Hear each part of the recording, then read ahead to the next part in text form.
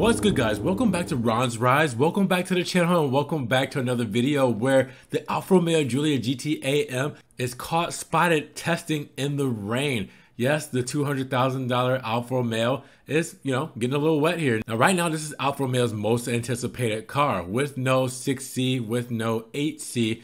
Alfa Romeo really just has the Giulia GTAm until the unveiling of the 2021 Tonale at the end of next year, and then the B SUV following. But for hardcore Alfa enthusiasts, a SUV isn't really what you're looking forward to.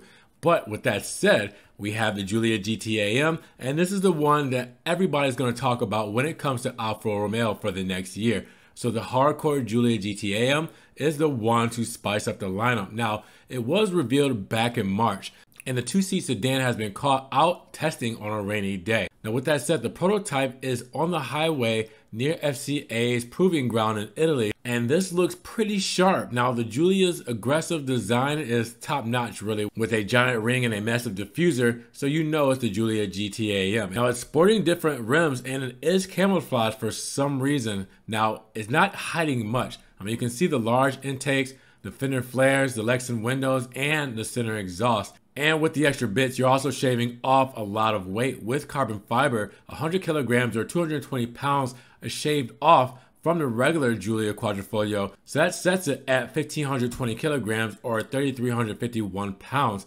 And you'll get a 0 to 62 in 3.6 seconds. It's really just a more hardcore performing version of the Giulia when you add the extra 30 horsepower on that 2.9 liter twin turbo V6. But you can also see things like the roll bar that's peeking through the window as well. And with this model, you also get two helmets and a fire extinguisher. Now, here's the issue is there's only going to be 500 made, with none of them being sold in the US and topping $200,000 for this limited GTAm. Now, keep in mind the non-M model is being considered to be sold in the United States, but I wouldn't get your hopes up for the full GTAm, as we know for sure that that is not coming to the States. So with only 500 made and being around $200,000, it's definitely a car enthusiast's dream. But I'm wondering, what do you guys think about the camouflage? Why is it camouflage? And why are there different wheels other than the dark 5-hole wheels with those carbon ceramic brakes? I'm very curious. Are they testing maybe a different model of the GTAm?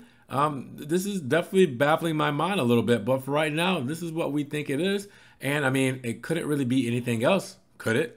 You guys let me know what your theories are down in the comments below. And with that said, make sure you guys give this video a thumbs up if you enjoyed it. If you did, you will get it up in the rankings. More people can see it, and we can have a bigger discussion on the camouflage version of what we believe is the Giulia GTAm and not some other model that Alfa Romeo is testing. Now, with that said, if you guys want to further help support the channel, check the links down below where I have a one-time link donation for my PayPal, Cash App, and Venmo in case you guys want to donate to my Maserati MC20 fund. And you guys can also check out my Patreon, be a monthly subscriber, or check out the Ron's Rise merch. Keep warm this winter, get a hoodie, get a long sleeve shirt. You can even get a pillow or a coffee mug. Now with that said, check that out or follow me on social media. You got Facebook, Snapchat, Instagram, Twitter. See everything I'm posting Ferrari, Maserati, and Alfa Romeo that doesn't always make it here to the channel. Like when I visit Ferrari of Orlando and post a lot of cool cars on my Instagram and Snapchat stories. So make sure you check that out. But with that said,